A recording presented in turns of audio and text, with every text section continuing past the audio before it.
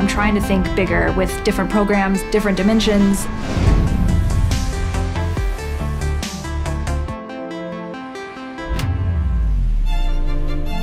In college, a professor talked about how illustration is the reflection of society and it helps people process things, so that legitimized it for me. I'm like, this is important, I can do this.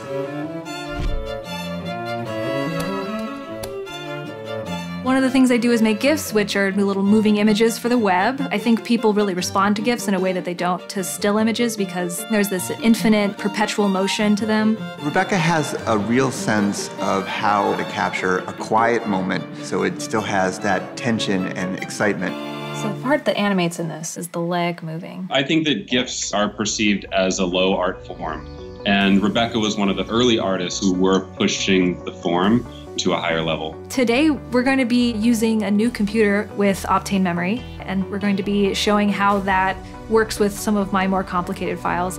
I tend to make all of my GIFs by hand, entirely in Photoshop. I like to work pixel by pixel to make everything very deliberate. Each of these is the same layer, but very slight movements.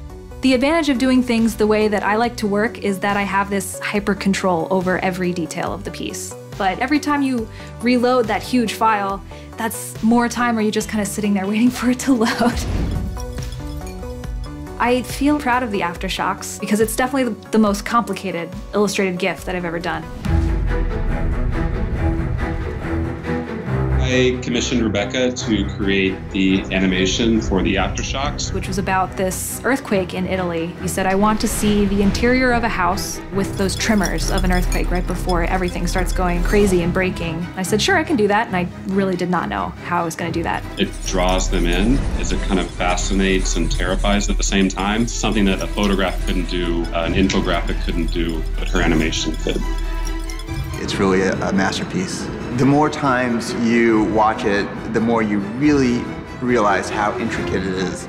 There were so many layers and so many moving parts that my computer just couldn't handle the file. It would freeze or it would just lag to a point where I couldn't actually do anything. I had to break certain parts into their own files. It needed to be smoother, so I added more frames and more wiggle. I'd like to be able to open that file a little faster and actually see the animation as it's supposed to play in Photoshop. What I like about Optane memory is that it's so fast to boot up and put me right back where I was when I left it. That was pretty fast compared to my old computer. The vase itself is just like a little outline. Oh, and there's like a little highlight that goes back and forth. It looks like water was spinning around. One of my favorite details is like there's a mid-ground room with a lamp hanging in it. It looks like it's swinging back and forth towards you and away from you, but it's a bunch of different layers moving pixel by pixel and me turning layers on and off. And I just have to render it up. That was quite fast.